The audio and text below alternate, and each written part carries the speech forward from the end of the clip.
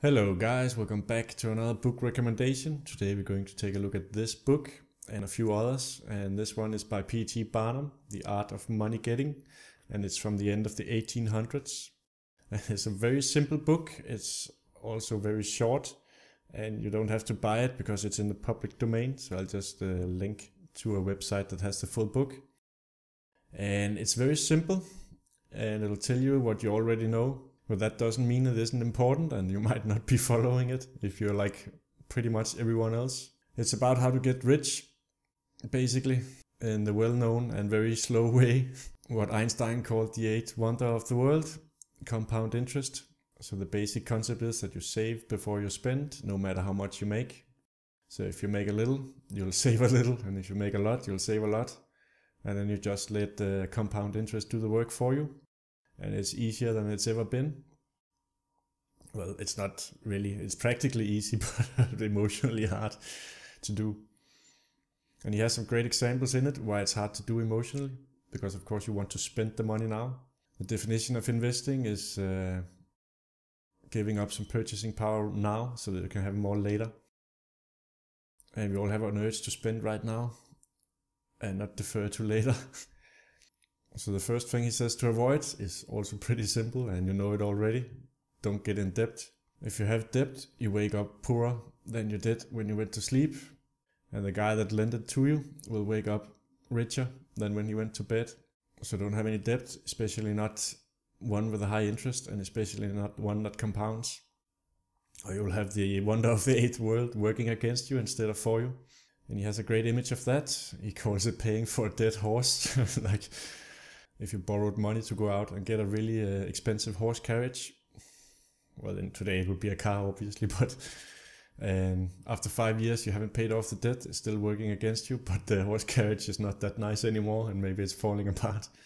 Or if you borrowed to get clothes and now the clothes is all worn and washed out, but you're still paying off the debt. All kinds of stuff like that. So those two items are pretty simple. Save before you spend. Don't get in debt. So what's the third? And then we just move on to this book. That's Warren Buffett. You probably already know him. Most famous investor ever. Through an entire lifetime has consistently beaten the market. And what he says is basically you just take an index fund. That could be Vanguard if you're living in the United States, with an extremely low cost percentage, which for Vanguard will be much less than 0.5%. So if you ask Warren Buffett, he'll just tell you to take what you saved that month and put it in an index fund. In fact, he made a bet. He bet some hedge funds that they, because of their costly administration, could not make returns that would beat just the S&P 500 invested in an index fund. So they bet $1 million for charity. And in the beginning, the hedge fund was in front, but now his S&P index fund is actually in front of the hedge fund. So that's just following the market, and what you can expect in return from the market is about 6% a year. Obviously, you're not going to get them looking like 6%, 6%, 6%. You know, like when we had the crash in 2008, you would be looking at -50 the first year, and -30 the next, and -25 the next, and so forth. And then all of a sudden it'll start going up, and now you'll be looking at +30% or something like that. So it will average out over many years. And the only way you can lose that bet if you have an index fund just following the market is if the American GDP starts never increasing and growing, which obviously will never happen. So the world has to end, or you'll make money if you're just invested in all of American businesses. So how much is that? If you have $100,000 now in principle, and you put in $60,000 a year, you would have $1 million after 10 years at 6% compounded interest. Not exactly 1 million, but pretty close. And those are big numbers, but you can try and do the same with just, if you have principal of $20,000 now or $10,000 now, and you put in 5 or 10 a year, and then do the math on that, you'll still have a significant amount of money and no debt to boost. So what are the pitfalls of that simple equation? Because there are pitfalls. Well, the pitfall is taking money out or stopping putting money in. And I know this because I tried to do it. When I finished law school in 2006, all of a sudden made a lot of money, and I put them all into stocks. Actually, it was index funds. And then the market crash happened. Pretty much my entire life savings lost 50% in a year. And that's pretty detrimental to your happiness when you look at your portfolio. And what happened was that I never sold a stock. So that part I got right, because I made the money back and much more on top of that afterwards till this day, because obviously the market is much better shape now. And if you put in money 4 years ago, you would have made a lot of money. But I didn't put any money in, so that means when stocks was absolutely cheap in 2008, when Warren Buffett started picking up stocks like with reckless abandon, I didn't put any money in there because I was too sad about the ones that I already lost. So I didn't realize now the stocks were extremely cheap and just keep putting in money, because of course you have to keep putting in money because it'll average out over time. So I put in money when they were most expensive, and I didn't put any in when they were cheapest. So it didn't average out for me, but I still made a pretty good return on investment by keeping all of the stock until now.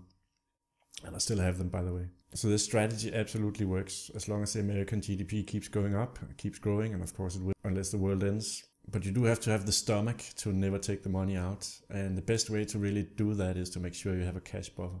And obviously you want to get rid of all of your expensive debt first before you invest anything, because that's a guaranteed return to just get rid of debt.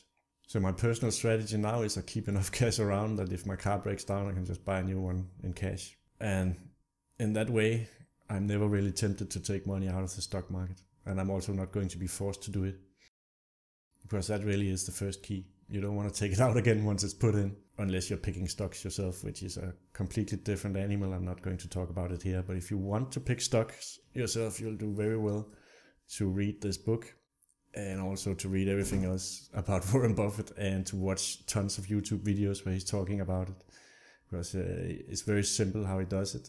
Of course, it's extremely hard to apply it, but it'll give you some fantastic pointers on what to look for, like looking for companies that really have a great moat around them in the competitive advantage. So they'll be here in 20 or 30 years, almost certain of it. But of course, you'll have to sell them if something fundamental changes. And you will have to watch it. So if you don't want to do investing on your own, just buy an index fund and put in money every month, or every second month, or every third month. But the first thing is really also the hardest thing to do. You have to save every month, no matter how much you're in, really. So if you can save $100 to that, if you can save $1,000 to that, if you're really well paid, you can save 10 to that. It's not a very sexy way to get rich, but it's the most guaranteed way to get rich. We all wanted the sexy way. We want to create a new company. It'll go like this, the hockey stick, and we'll send it and we'll sell it for 100 million. And of course, it's not going to happen. Well, for a few people it will, but not for very many. Just as you are not likely to, within 3 years when you start working for Coca-Cola, to become the CEO and get rich that way. So you might as well just save and put in the money. And of course, it's hard to do because we want to spend it now. We don't really want to defer spending 20 or 10 years.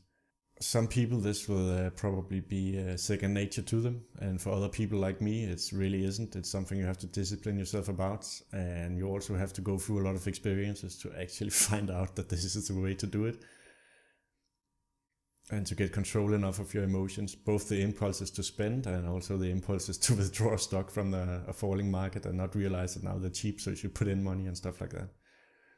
So get started now. Don't ever take the money out if you have them in index funds, and make sure you have a cash buffer so you're never really tempted to take them out, and make sure you don't have any debt, because that's the eighth wonder of the world working against you instead of for you.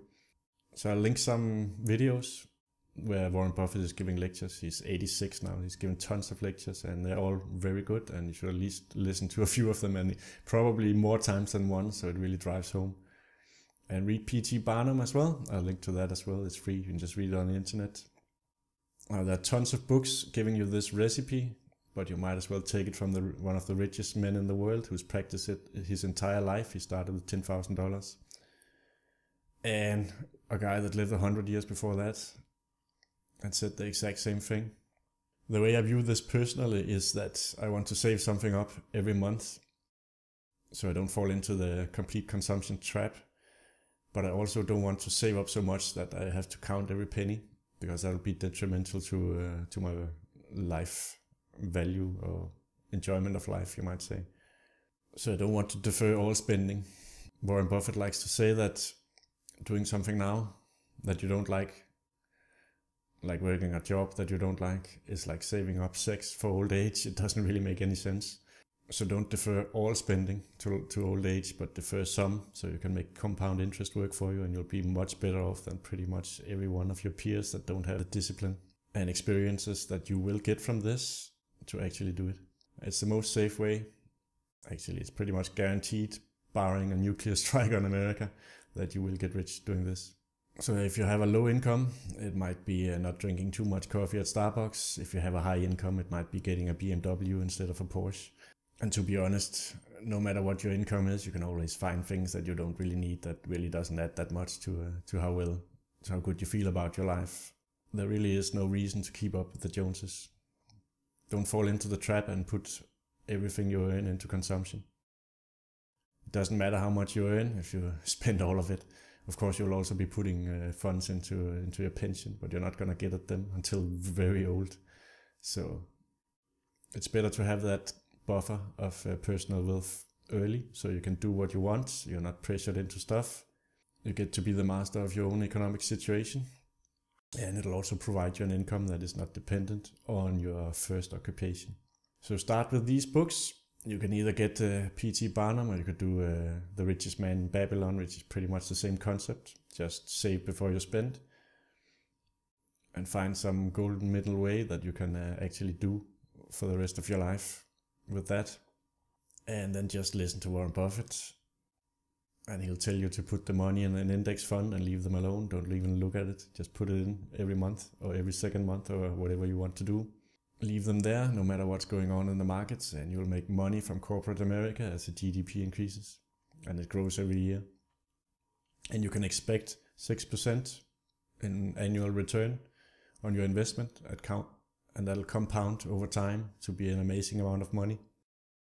Of course, you have to deduct taxes and inflation from that number. So it's not quick, at least in the beginning, but it actually will speed up. The snowball will get bigger and bigger, and yeah, it'll get really big in the end and go much faster. And if you really get into the idea of it and you want to pick a little bit of stock yourself, which I really do not recommend unless you actually start out with the index idea first and get your feet wet. Maybe you could play around with 10% of the portfolio and pick some stocks just to keep yourself interested in it. But then I would really suggest that you do go back and read everything Buffett's ever written and watch some of those YouTube videos that he's done where he gives interviews on how to do these things. Now the dog barking in the background is Max, my Rottweiler. Please shut up. I think maybe it's the postman. I did order some books. I hope this was helpful. And if you have any questions for me, leave them in the comments. And there's tons of other investing books that I could recommend to you. But I figured these two probably where anyone really should start if they're new to it. Oh yeah, you could also pick up this one, which is basically a compilation of Warren Buffett's shareholder letters, where he's very frank about everything, both the economy and his own investing principles and the principles of Berkshire. So go forth, get rich, very slowly, but rich nonetheless. Thank you for watching, and I'll catch you all next time.